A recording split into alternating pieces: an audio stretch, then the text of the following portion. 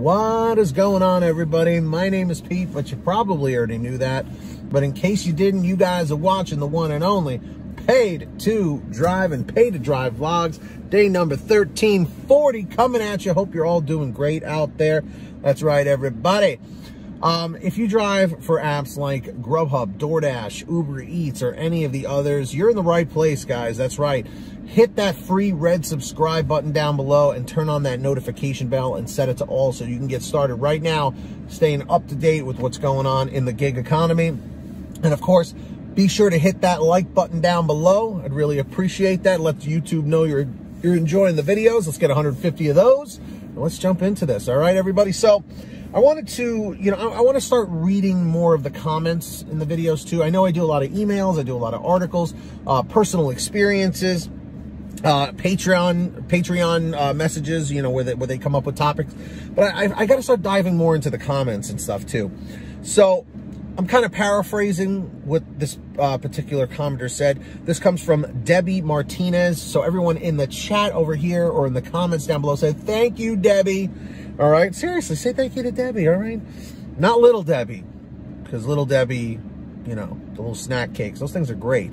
And I'm a guy who knows about those snack cakes. You can tell by my physique.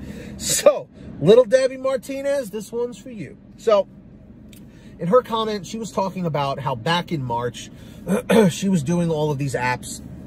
And like many people, she ran into the problem where lots of customers are pulling that nice fraud that everybody's been dealing with, where you drop off the order, you take the picture, you send it to them, and then you get a message from Uber Eats or DoorDash or GrubHub, oh, the order was never delivered, okay? So what Debbie started doing is not only was she, either handing it off to the customer or dropping it off at the door, she was taking the picture, she was texting the customer, but she also decided to call the customer on top of it. And not just to call them out, okay, but literally calling the customer and saying, hey, just wanted to confirm if you got your food or not, okay? So with that being said, it provides an extra form of, proof for you. Now, you might be saying, well, Pete, if you're not recording the phone call, how do you know? What if they're lying? Look, the purpose of this is when DoorDash, when GrubHub, when Uber Eats, when one of these companies comes at you with that email and says, hey, this customer never got their food, so what's going on here? We're going to put you on a timeout. We're going to pause your account to investigate this. What it does is you can take a screenshot of your recent calls and it will say the time of the recent call. Take a screenshot, save it, because then when they try and pull this crap with you where they say, well, the customer says they didn't get it, it's like, no. You can see I called at this time, okay? Even if it's one of those generic numbers, it still shows the timestamp, okay?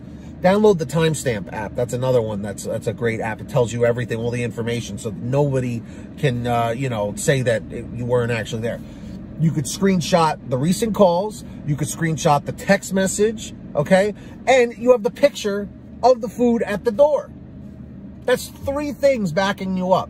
Now, I know it's not a guarantee, but I will tell you this. The more information that you have, the better it's going to be for you in the future, okay? Let me repeat that.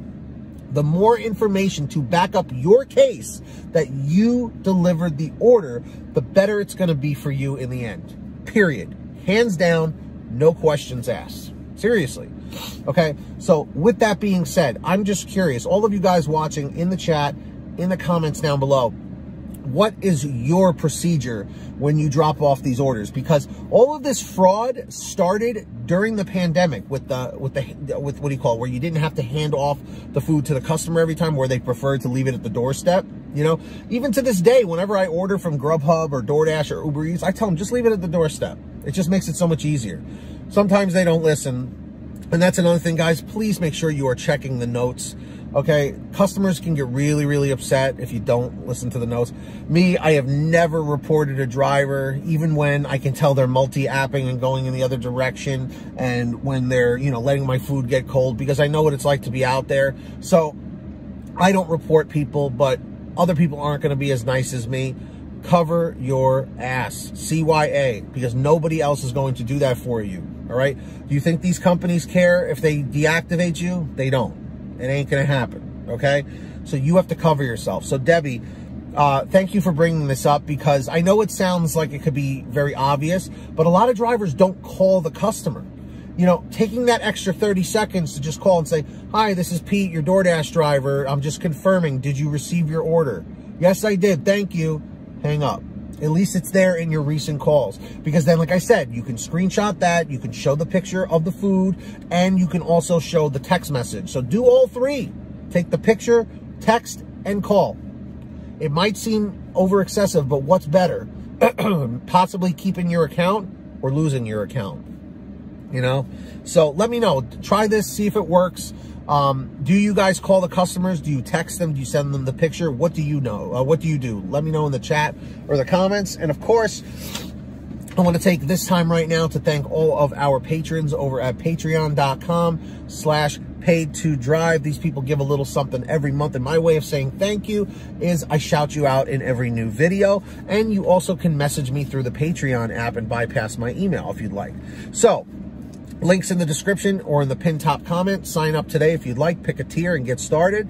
And yeah, so let me know when you hear your name called. Say, hey, Pete, I heard my name. We got Brian Pomeroy, Heidi Barnes, Joe Valerio, Kurt Paul, Lee Peacock, Tulsa Todd, William Boudreau, Agus, Alan G. Van Horn, Drew Hanor, Fernando Carranza, Frank Haviland, Fresh One, Jason Case to Justin Case, Lulu Laura, Natalie Mosley, Sarah Keston, Scott Freisner, Sherry Cassidy, Stephen Neely, Brian Richardson, Jenny Thomas, John Bonacci. Whoa, getting crazy here. John Bonacci, Matt Epperson, Nick G, Stacy Miller, Terrence Pacheco, and Valerie Brown. Valerie Brown, if you're out there, leave a comment in the chat or the comments so I can say thank you to you once again, Valerie Brown. That's right. All right. So, also, guys, save some money at the gas pump, huh?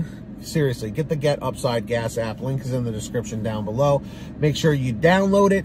When you go to the gas pump, you pump your gas, print out your receipt, take a picture of your receipt with the Get Upside Gas app, and within 48 hours or so, you'll get anywhere from 15 cents to 45 cents a gallon back, which is pretty fantastic. And if a friend or family member signs up using your code, you'll get paid every time they pump gas. It's called Get Upside. Links in the description down below.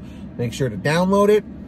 And of course, everybody, make sure to go check out pay2drivestore.com for all your t-shirts, hoodies, and goodies. I'm not wearing one today, but it's all right. Go check out the designs. Everything's on sale, pay2drivestore.com. And if you made it to the end of this video, leave a comment saying end 808, end 808. Subscribe with all notifications on with that free red subscribe button down below. And of course, be sure to hit that like button real quick. And that's all I got for you this time, everybody. Send your emails to pay2drivestories@gmail.com. And until next time, get that money, get that honey, keep hustling, keep bustling. And we'll see you next time right here on Paid to Drive and Pay to Drive Vlogs. Have a good one. Drive safe. Be well. And we'll see you next time.